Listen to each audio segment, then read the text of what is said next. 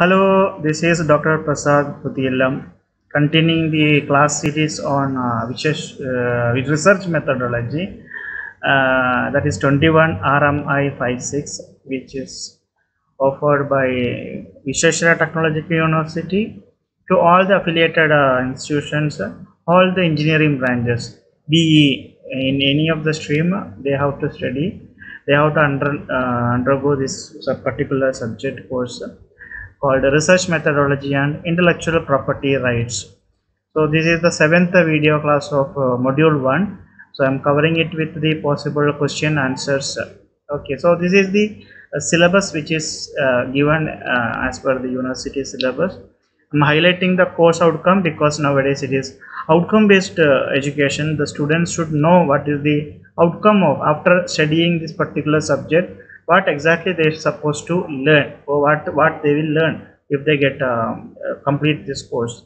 Okay, so that also considered while preparing the questions, and it has been referred the textbook which is mentioned in the syllabus, that is Dipankar Deb, Rajiv De and Valentina Ambalas engineering research methodology. So if you type that as such in Google, you will be getting the PDF note, the ebook will be available, or you can go to that link which is mentioned there. That link will not be available for you as such. Okay, you can search it and you can download that textbook. It is available, freely downloadable. Okay, you can go through that. I am also going through only that textbook, therefore I have not prepared separate study material for that. Referring that only, I am giving I am explaining and based on the my experience, research experience.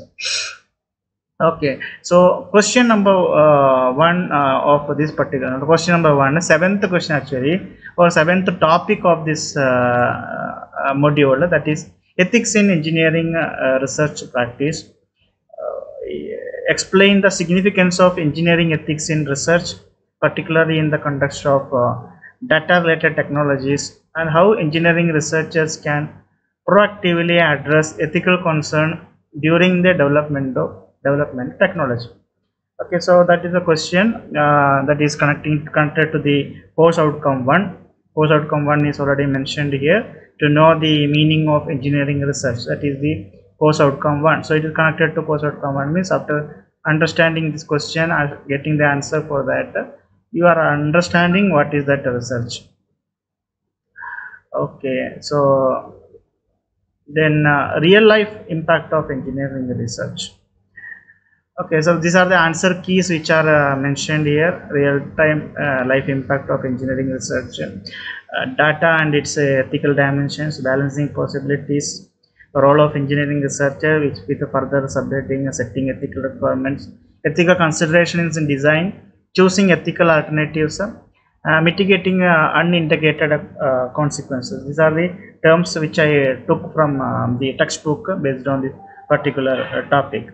Okay, so ethics play a very crucial role in engineering research, where the technological advancements it can impact the people's life. So engineers, they often they work on projects with a significant the real world implication or applications in the real world usages. If you take an example, in the development of a surveillance system, the collection or the utilization of data, it have it has some consequence, far reaching consequences are there. So this system can be used for a legitimate security purpose, such as monitoring the public spaces to prevent crime, but still, however, they can be used for also checking the individual's privacy rights. Okay, so privacy rights, if they are not, it's not properly regulated, it will be affecting the individual person's privacy. That cannot be done. So this ethical dilemma of using new technology as well as the other humanitarian based topics, when they mix together, that becomes an ethical dilemma. It becomes evident when considering scenarios like the use of facial recognition technology in the public areas, where the balance between security and a person privacy becomes a critical concern. Okay, so When engineers conduct research, they often deal with the data and technology which can affect the individuals and society as a whole. Okay, so this is one of the point which I'm giving, which you can note down. Okay, because this is the one which I took from the textbook as a important point under this particular topic. So you need to note it down, and you can develop further with your own way of reading the textbook. This is what I took from that one. Okay, so second point says that, for example, if I think the surveillance, which I said, which collect the data for a security purpose, this data it can be used to raise ethical concern regarding the privacy of the people, privacy. Then data and its ethical dimensions. One of the key reason, or when we say about data and ethical dimension, I would like to tell that we are in an era of big data. Okay, big data analytics. So engineers, they frequently work with vast databases which often include personal information. For example, if I say considering the healthcare industry, where electronic health records are collected and analyzed for medical research. Ethical consideration in this context involve ensuring the anonymity and security of a patient's data, obtaining informed consent for research, and addressing potential biases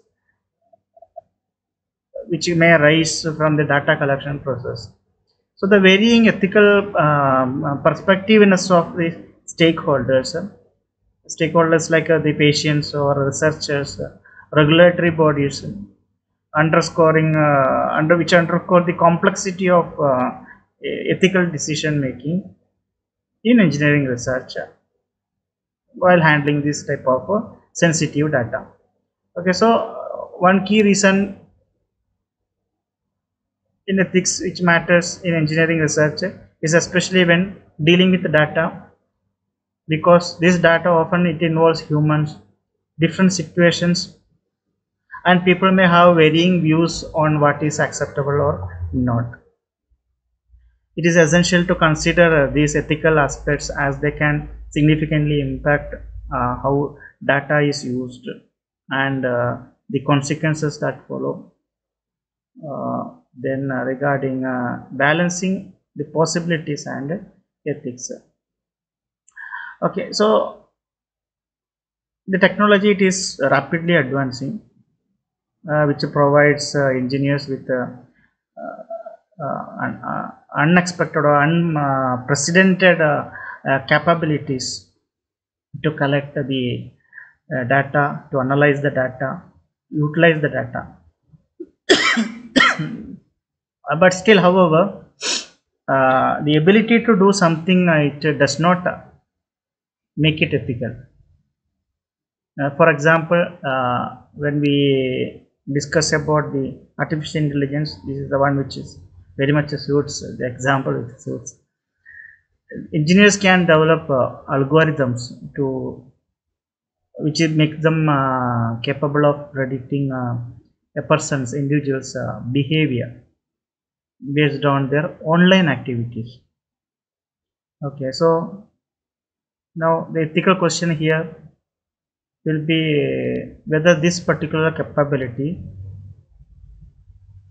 can be used for targeted advertising or personalization of the contents, or even influencing a person's decision.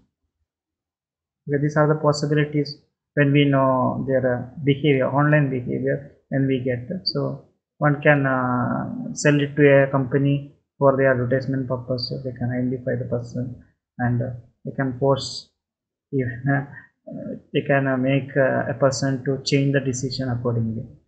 So engineering ethics it play a very crucial role in guiding engineer to critically evaluate such moral implications of using such a technology, which is a newer technology.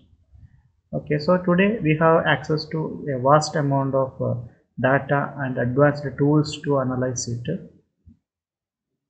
So which raises an important question: just because we can do something with the data, should we do it or not? Okay, so the engineering ethics provides the guidelines on how to determine what actions are morally acceptable and which are not acceptable. The next one, the role of engineering researchers. The engineers, they are often they are the forefront people of the technological innovations. So their decisions, it can shape the technological even the direction of the technological advancements. It will impact the society in a very large scale. If you take an example, the autonomous vehicle development, engineering researchers and even the developers, they must make some of the ethical choices regarding the safety standard, or whether prioritizing the situation where a collision or accident happens. That is decision making algorithms by the vehicle itself. Autonomous vehicle means it has to take the decision whether to go hit or not.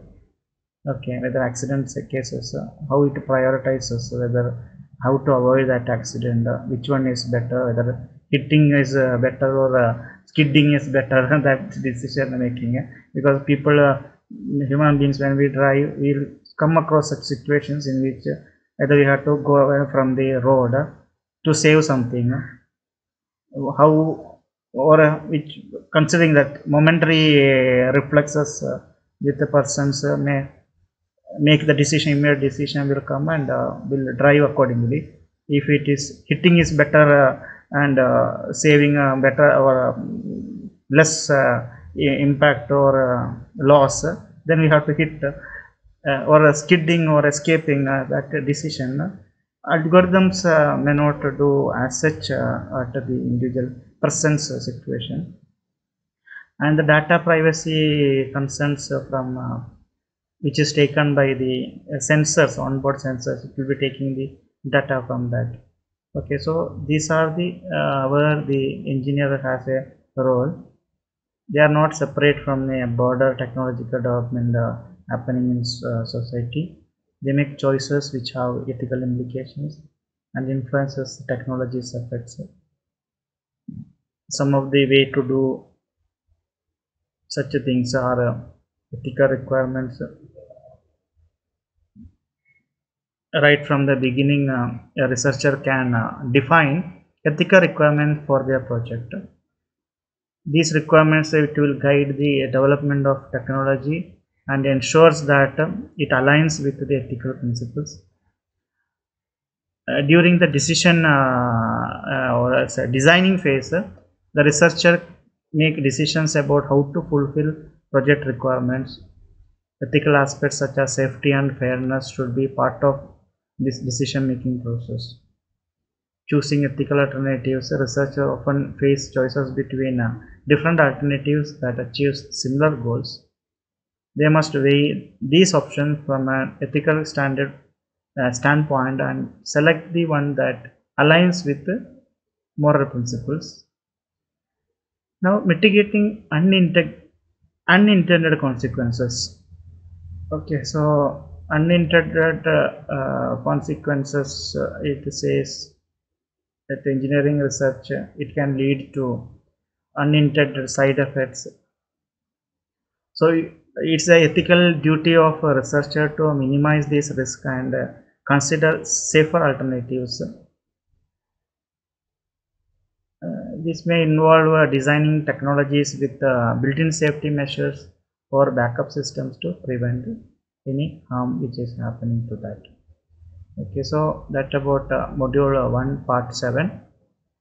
Hope I made some of the points, important points, considering the textbook which is given there as a reference. So questions will be coming from that textbook. So point wise I am giving up each point in the syllabus I am making as a 10-mark question, and I am giving the short note here. Okay, student need to note it down, that whatever points given. And if my explanation, if something gives an added information to that, I am very grateful. If I will be very feel proud about my presentation. If not, at least made you gave you the important points which you can highlight, and we can remember, and we can write as such. So thank you very much for watching my YouTube channel. Please do subscribe my YouTube channel and support. This is my YouTube channel, my intuition 4865. Once again, thank you very much.